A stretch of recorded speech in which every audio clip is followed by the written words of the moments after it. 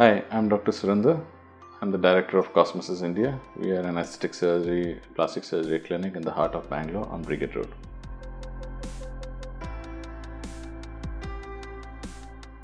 When dealing with major trauma or major deformities or post, which could be either congenital or it could be because of trauma or burns, what happens is you need to reconstruct the part or that area which is missing or which is scarred. When we are doing reconstruction, the first and foremost, the whole basis of reconstruction is you have to replace like tissue by like. What it means is that you have to replace the tissues with similar looking tissues, if not the exact same tissue. When you're looking at similar tissues, you can see that even when you look in your own body, you can see the face, skin and the tissues are not as the same as the arm. The arm is not same as the leg is not same as the back.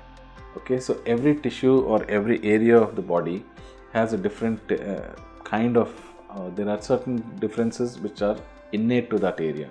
And if you want to reconstruct something in the face, you would prefer tissues which are around it instead of taking tissues from the leg or the thigh, which would be a totally different match.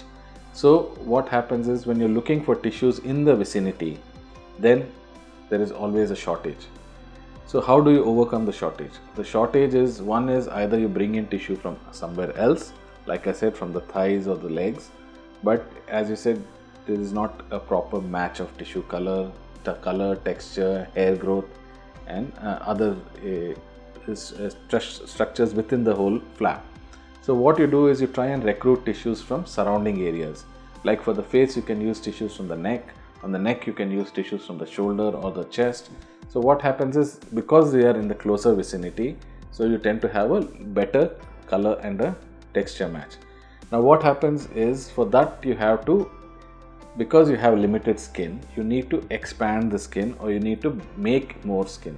So that is where we use something called a tissue expander. A tissue expander is basically a balloon which is put underneath your skin, and then we slowly inject saline or water into it to slowly blow up the balloon. So as the balloon increases in size, it stretches the skin and forms new skin. It is basically the same thing which happens during pregnancy.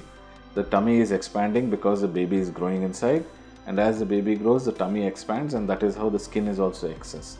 So once the baby comes, then the skin goes back. So that is the elastic property of the skin, and also you're making new skin because of the stress of the stretch.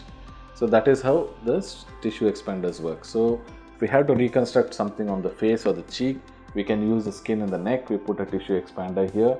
Or if we have to put on the scalp, which is basically hair bearing area, you have a burn and this whole hair bearing area is gone. You cannot bring in hair bearing area from anywhere else.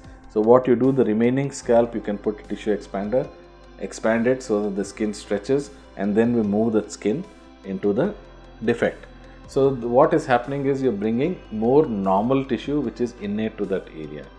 So this whole process takes basically a staged procedure. The first stage is where you put in the tissue expander, you close it. After 4-5 days, you start filling the water. Every second day you keep filling the water, so the balloon slowly expands. As it expands, your skin is expanding, and at the end of about usually a month or so, you might have achieved the amount of expansion that you require. Then during the second stage, you take out the balloon, you pull that excess skin and pull it across. So that is how a tissue expander, the basic principle of tissue expansion works.